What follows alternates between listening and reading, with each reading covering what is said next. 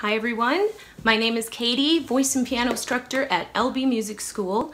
If you caught my last couple of videos, I briefly explained how to find middle C and how to play a basic C chord on the piano. So today we're going to do a quick review of that, but then I'm also going to show you a couple of additional chords that look very much like the C chord.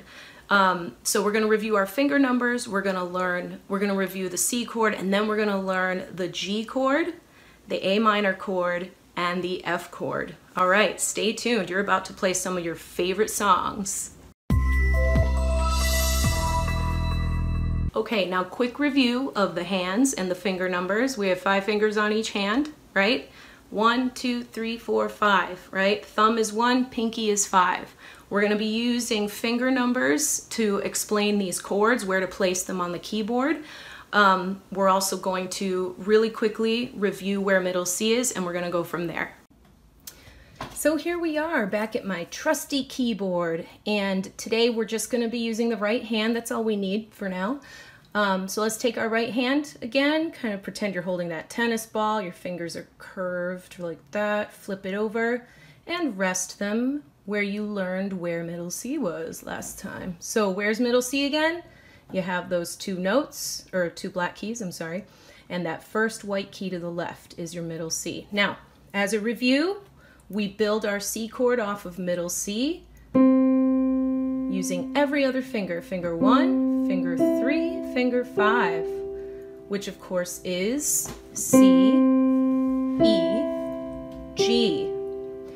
So the beauty of this is that you only have to know 7 alphabetical letters in the musical alphabet, right in a row. So we have A, B, C, D, E, F, and G in music.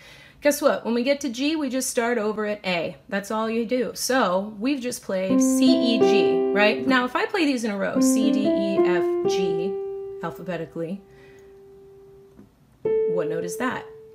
That's A, right? Remember, we start over A, B, C, D, E, and so on. So let's go back to our C chord. Now I want you to find F, this one right here. Our finger number 4 is resting on F, so what I want you to do is shift your hand up so that your thumb is resting on F. See how the F is to the left of these 3 black keys?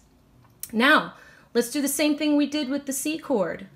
We're going to play every other finger. 1, 3, 5.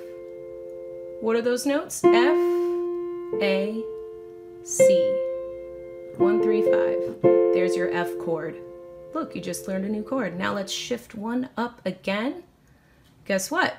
G. Let's play every other finger. 1, 3, 5.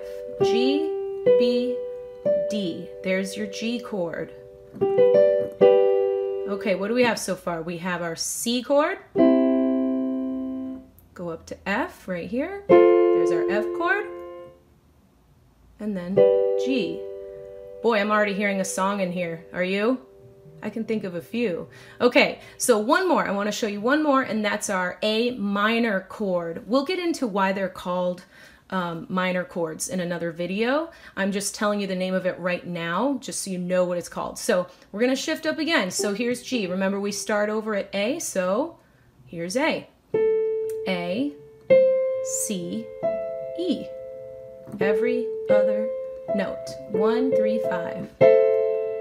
There you go. Notice how we're playing all white keys right now? So we have, it's a pattern, folks. So we have C chord, F chord, G chord, and there's your A minor chord. You have now learned 4 chords today, folks. You'd be amazed at how many songs you can play with 4 chords. So in upcoming videos, I'm going to show you how you can apply these 4 chords that you just learned to some of your favorite songs. And I think you'd also be surprised at how many songs you are actually able to play with just these 4 chords. So stay tuned. Thank you for joining me, and I really look forward to seeing you again to show you these new songs that you're going to be playing as a professional in no time. See you soon.